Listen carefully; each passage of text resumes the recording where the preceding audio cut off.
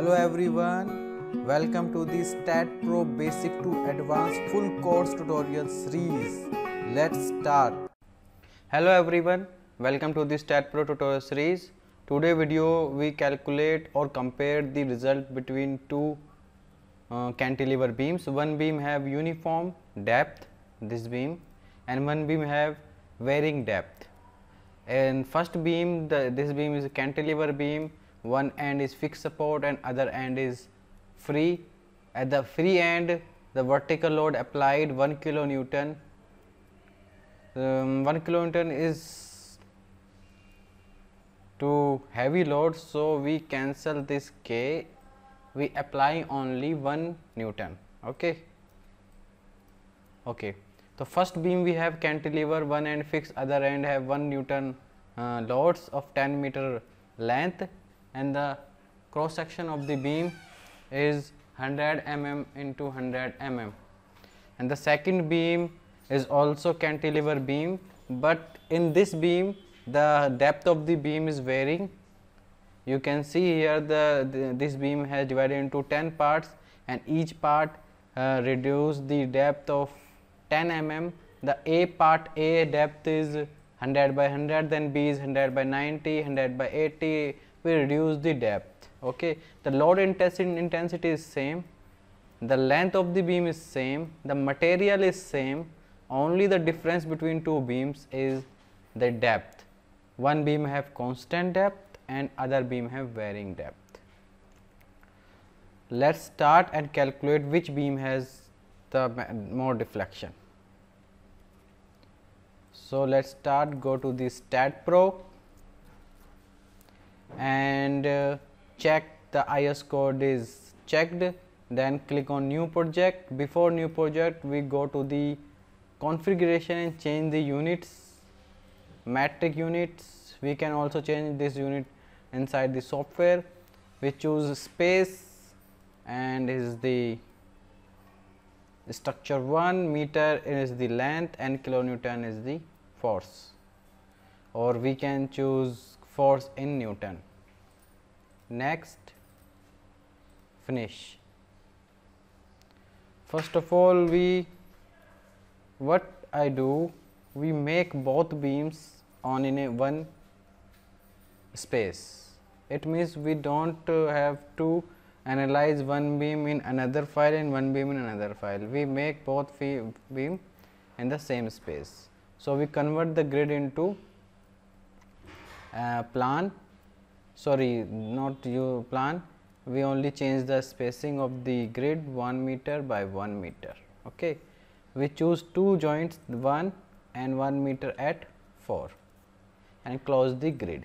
We have two joints. Select both joints. Okay, select first joint, translate into x direction 10 meter length and link, because first beam has 10 meter length. Link and OK, the beam is created. Now we select the second joint and translate in x direction, but now we choose 1 meter and 10 step, because in the second beam we have 10 members and the length of each member is 1 meter. Link and OK. Both beam have the same length. If you check 10 meter and 10 meter. Now we assign the support, fixed support, both of the beam. Okay, next is we provide load, dead load. In the dead load, we provide a self weight and a nodal load of intensity minus 1 Newton. Self weight assigned to both and the 1 Newton assigned to the free end of the both beam. Okay.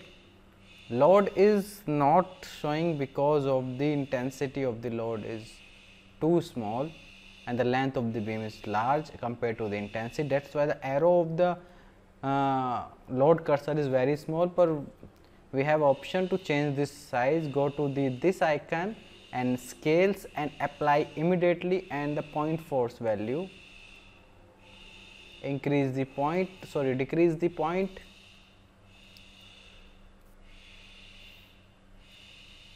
arrow and increase the size of the arrow. Okay. Shift plus V is the shortcut key of the load value. Okay, you can apply here display to the unit length. Now the second step is we provide these properties. Okay, this is the width and this is the depth. What we do, we go to the property and define rectangle. Depth is 100 mm, it means 0.1, and width is 0.1 for the first beam. Okay, this property is for the first beam, and this property also we assign to the this first member.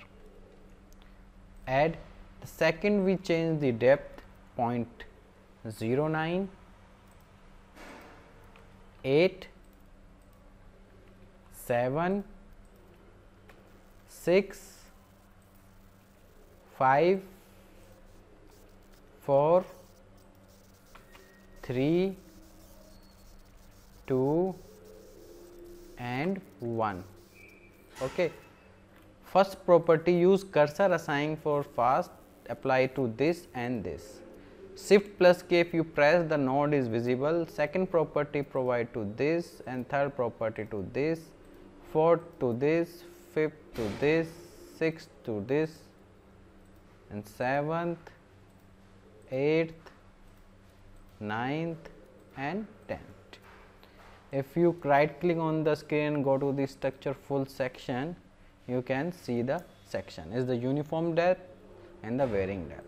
Load is applied. Now the analysis part, all add, close and analysis. Okay. Go to the post processing. You can see if you select this joint, the deflection is 1629 mm K around. If you select this joint, the deflection is 1100. So which beam has the maximum deflection? The maximum deflection on this beam. But in this beam, the depth of the beam is more than this. So why deflection is more in this, not in this? Because of this sulfate. In this beam, we reduce the material. In this beam, we reduce this material, and due to this material, the sulfate of the member is reduced. That's why deflection is less in this beam and more in this beam. 1100, around 500 mm is less.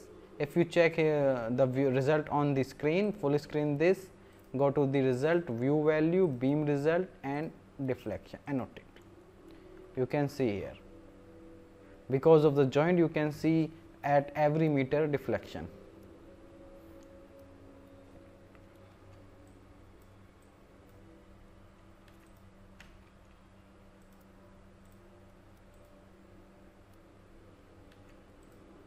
If you like this video, please subscribe, like and share this YouTube tutorials.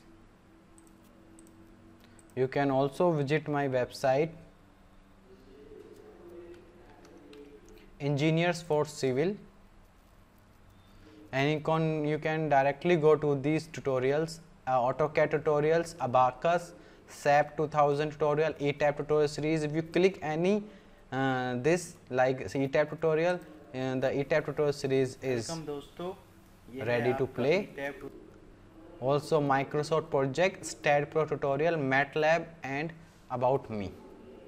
And these are the post the last videos, P delta analysis. We also post the others YouTubers videos for knowledge. You can go to this website and check the all deflections, or postage. If you click this ads, this is ad by Google, not by me. If you click in this ad, then Google some amount pay me like 1 rupee or 2 rupee for by this one click. So if you click in this ad, you by this click you support my channel and motivate me for more videos. You can also make your video in any software, paid videos by mailed me. You go to the contact by the description of the my YouTube videos, and follow this website, and please click on these ads at one time. And if you like this video and tutorial, thank you very much.